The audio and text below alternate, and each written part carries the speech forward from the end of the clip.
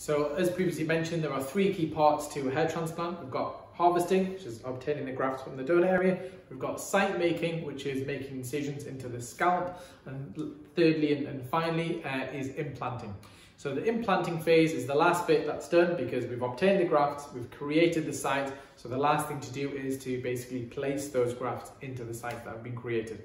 And this is the bit that the hair technicians do. Okay, so normally it can involve 2, sometimes 3 hair technicians, either side of you, sometimes behind if it's a crown, implanting the grafts that we've obtained earlier on in the day through the harvesting procedure. So for this part, it's just a matter of the hair technicians very gently holding the grafts, taking the grafts with forceps and from just above the follicle, placing it and sliding it into the site.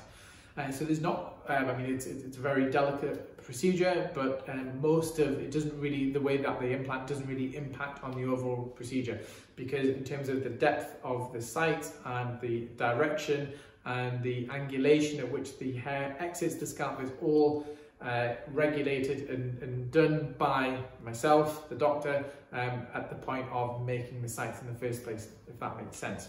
So implanting is done right at the end basically, and it's just slotting the grafts into their site, and it's the last part of the day.